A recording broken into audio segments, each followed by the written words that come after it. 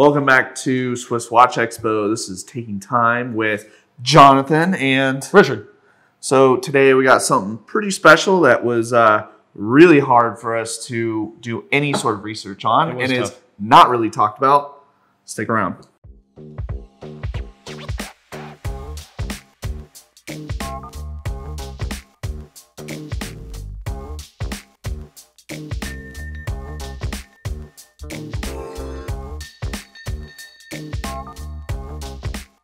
So today we're actually going to be going over Gerald Genta. Not just his watches, right, but Gerald Genta. Gerald Genta is a person. Exactly, which nobody really talks about. It was so tough finding information on it. Just, I mean, like anytime you type in, you'd have to scroll to page 6 on Google to find something about other than watches. Everything, every time you pop, Gerald Genta automatically pops up with watches. Like the Royal Oak and the Nautilus. Every single time. That's it. Without fail. Without fail. It's the one truth in life. It's like all he wanted to leave behind is watches. Watches, apparently. Yeah, that was it. But yeah, it was very difficult to find anything on him, like his family life, what what inspired him, that sort of stuff. It was difficult, but we did manage to find some neat stuff. Yeah. So we're going to share that with you. All right. So he was born 1931. Yeah, 1931. Passed, God rest his soul, 2011. Wow. So he was like 90. So 90. It's a good run. Yeah. It's a real good run. Yeah. So anyways, let's go over like just his big influences, I guess, and in the not just the watch world, but just like in general, because it's actually really interesting, and there was a lot of stuff that he actually did throughout his life that surprisingly, I don't know, unless you dig into this stuff, you're never even gonna realize. I mean, yeah. I'd say the same. He's probably one of the most prolific names in the Swiss world to me. I mean, but for certain things, but I think he's one of in some cases he's an unsung hero, where you don't know that he's inspired a piece, or you don't know that the design came from him or something like that. And we'll get into that a little bit more.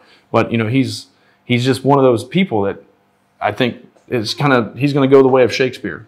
After he's gone, he's just going to grow in popularity over and over and over again. Hopefully more people do, follow suit and, give us more information about Gerald Genta. That way we have that stuff because he's an iconic figure. I don't know about that. I mean, the auctions that we're going to talk about later happened while he was still alive. So, I mean, anyways, let's get into, like, his first influence was with Universal Geneve. Yes. And the Polerouter. Right. So if you guys don't know, I think, personally, there's probably a few people, especially ones that we work with, that think that the Polerouter is like one of the bar none, like most underrated watches, period dot, that nobody talks about whatsoever.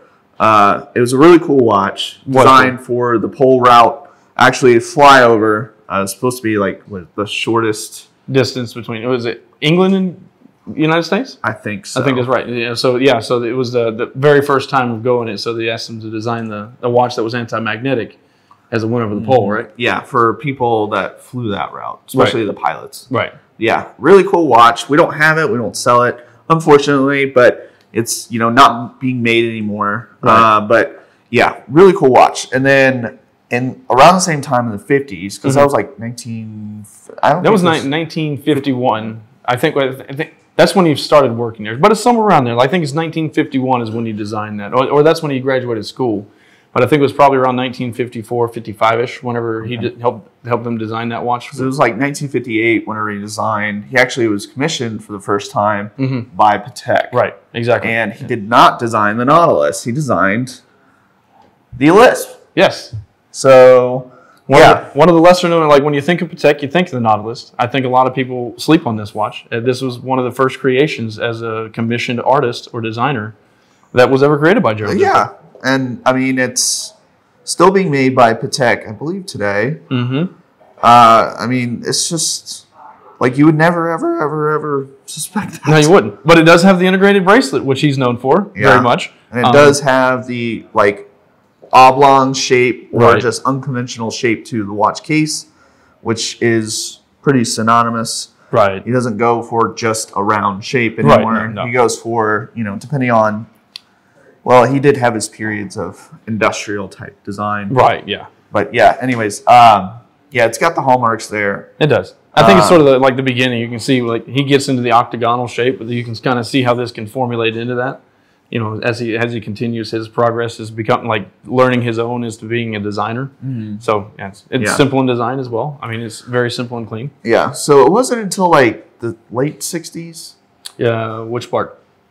Like 67 plus kind of thing. Yeah. When did he started his own company? 1969, I think. And that was the watch company? Yeah, that was his name, Gerald Genta Watch Company. Yeah, he literally started his own watch company, which is crazy. Right. So another weird fact about this guy is that this guy actually claimed that he designed over 100,000 different designs for watches over the course of his life. That's a lot of drawing and painting. Yeah. It's a ton. And I remember when I was doing my research that his company, like, he didn't outsource a whole lot. Yeah. He designed the case, the dial, the movement. Right. I mean, like, obviously he would need to outsource because he didn't own his own steel mill or gold furnace or anything like that. So, like, he would need to source the parts, but any of the design, any of, like, the engineering process. It was all him. Yeah. Yeah. Which is crazy. Yeah, and he did a few pieces for very exclusive clients, where it's super, super, super complex. It's claimed that at that point in time he'd made the world's most complex wristwatch, and that was the. Well, let me see if I can get this right. It was the Grand Sonnerie retrograde, Sonnerie retrograde, and it was just a whole lot of complications all in one. It was a magnificent piece. Check it out. Maybe we can put it on the screen. But if you haven't seen it. Yeah, so it's essentially like a perpetual calendar minute repeater. Oh, yeah. Yeah, designed completely by him. A whole lot of bang in one case. Yeah, and it was like a jump hour. Yeah, and it was a $2 million price tag.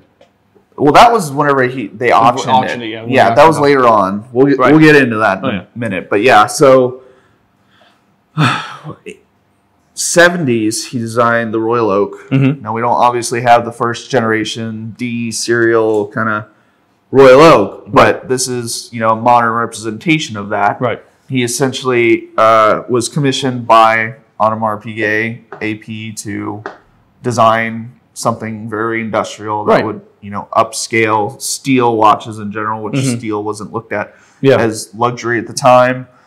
You know, the watch industry was going through what's called the quartz crisis. It's a big revelation where battery-powered watches came into effect and essentially almost destroyed mechanical watches for good.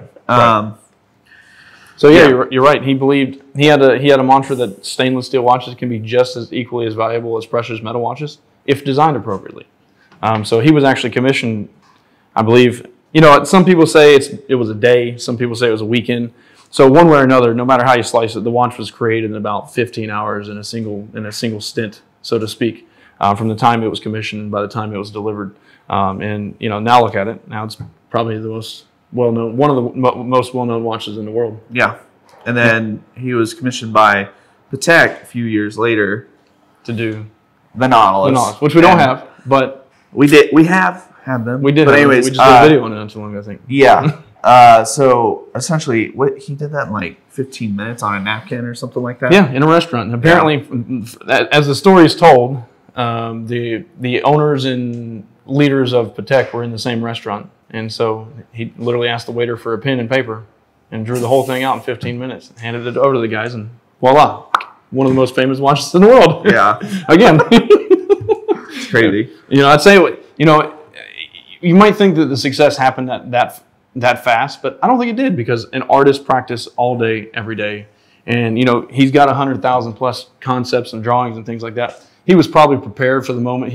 By the time this happened, it wasn't just serendipity. It was preparation met opportunity, and bam, that's. I don't know about that. I mean, artists kind of, I mean, his whole mentality was, you know, don't be constrained, right? You know, freedom and all that kind of like vibe. Yeah, he's like my spirit animal, man, because, you know, I value my freedom more than anything else in the world. Yeah. And so he did too. He was actually acclaimed by his own testament that he didn't like wearing watches. And the reason he didn't like it is because he said a watch is the antithesis of liberty. It it takes away freedom. It constrains you. It binds you? Yeah, it binds you. Like it takes away the element of creativity and freedom, because it gives you parameters. It sets sets guidelines and boundaries and things like that, which as an artist you just didn't like. But watches are art. They are art. And he made art. He did make art out of watches. Yeah. So anyways, another cool thing. He actually attained that special license. Oh yeah. With Disney. 1980s.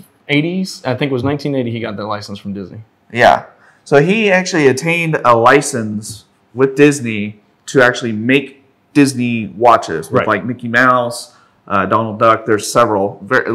He included his own designs with like the retrograde jump hours and stuff like that. Really cool watches. They actually, in the 80s, I remember seeing when I was looking this stuff up, these watches in the 80s were $3,000. Yep. $3,000 in the 80s. Okay, just to get you in perspective, I think a Ferrari was like $20,000. Right. A whole different ballgame when it came to pricing. That's a lot. That's a lot of change. I mean, Jesus. He made good pieces. The one thing is that those pieces weren't really accepted by the Swiss watchmaking world, because he had debuted them in 1984 at one. I'm going to mess up the name of this the trade show, so I'm not going to try to screw it up. But he went to a trade show with these watches, and the curators of the trade show actually came out and told him he needed to take them down from the display because they didn't think that it matched with the elegance of Swiss watchmaking. So they told him he needed to take it down. So he just packed up his toys and went home. He kicked himself out of the show. He's like, you know what? The same thing. He valued his freedom. The idea, how does a creator of a show who doesn't make watches get to come out here and tell me how to create my masterpieces? So he took his stuff and he left. Okay. Yeah. Interesting. And he was at that point in time he was huge. He had a huge name in the industry. So it's like, he just huffed on out. What else? Let's see. I think two things here. We haven't gone over the Cartier Pasha.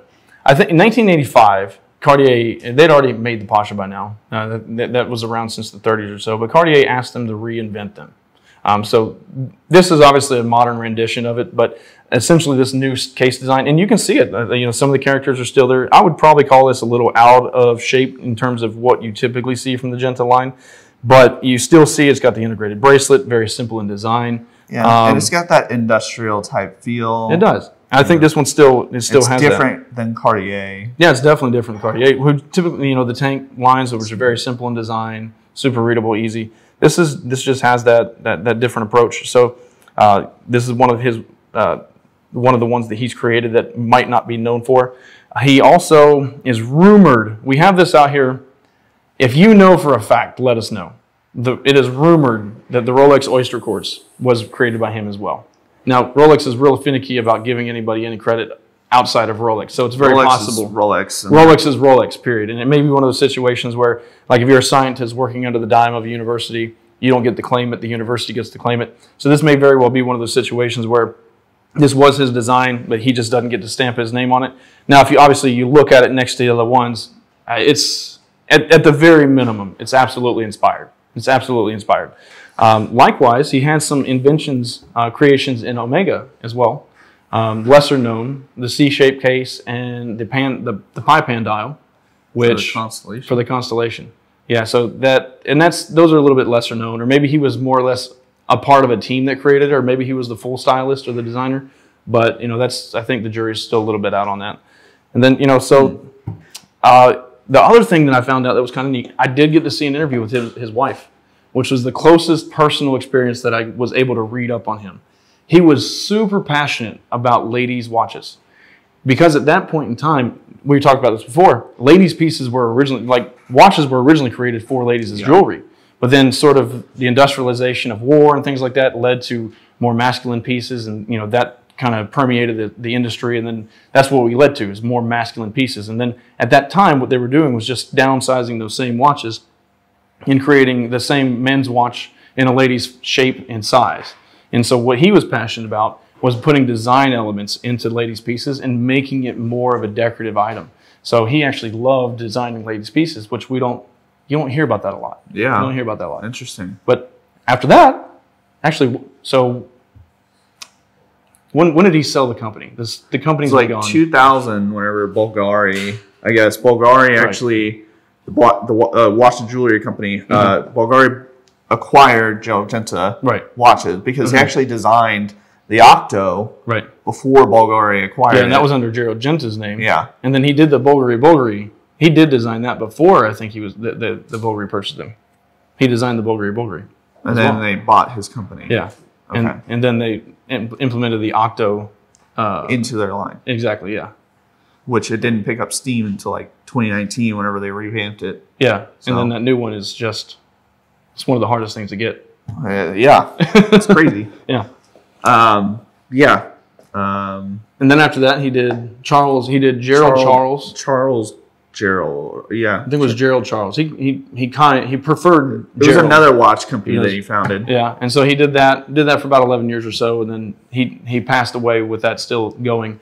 But in that time, he finally came back to his true passion, which was painting. He liked to paint. If you guys are interested, go. It's hard. Again, it's hard to find. And it's abstract, and a lot of it is watches, actually. Yeah. And like the Royal Oak design. Yeah. It's crazy. He's got a ton of them where it's got like the Royal Oak bezel. And then he's got his own retrograde perpetual calendars. And it's really neat. Yeah. It's really neat. You guys should check it out.